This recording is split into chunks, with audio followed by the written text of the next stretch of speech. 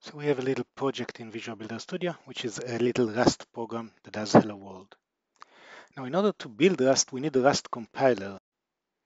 So usually we can create an image from a template, and over here you can see some images that are already based on a template.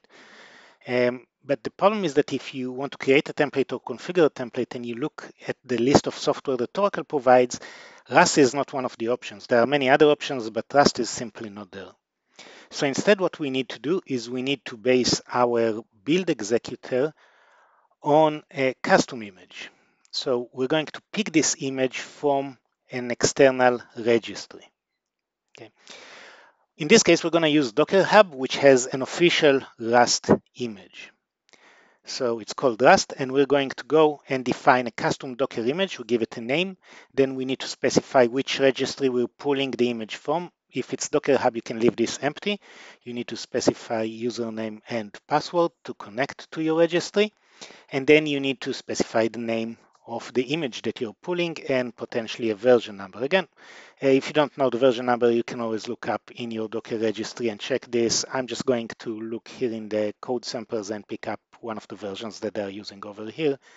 And I'm going to use this as the version that we're going to use in this Docker image. Then we can specify how many executors we want to have and click add. This has created the Docker image, which right now is pending. And then after the pending, it's going to switch over to be in building state. And then it's going to pull the image from Docker Hub and actually create the custom image for us. In the meantime, we're going to go into Visual Builder and create a new build job. We're going to give it a name, and we're going to base it on our custom Docker image called Rust. In the build job, we are going to connect to our Git repository, specifically for the repository that contains the Rust sample. We're going to automatically run this every time that the code changes in this repository. And then we're going to use a build step that uses the shell script. Because we're running inside the Docker, we can use the Rust command. So for example, rustc would compile our RS file, will create the hello file, and then we can run this file to see the results. All right, so we created the build job and we can now execute it. So this is now going to wait for the executor to come and be available to pick up the job and execute it.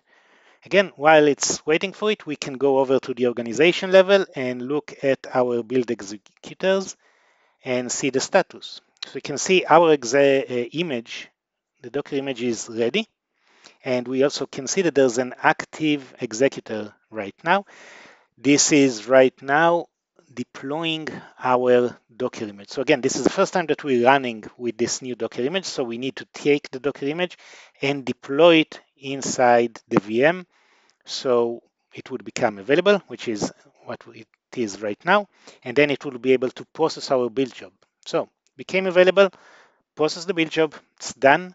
So it's cleared from this view. It's no longer active. If we can go to the build job again, we can now see our build job finished. It's finished successfully. Therefore, we have the green check mark, finished just now. We can look at the log.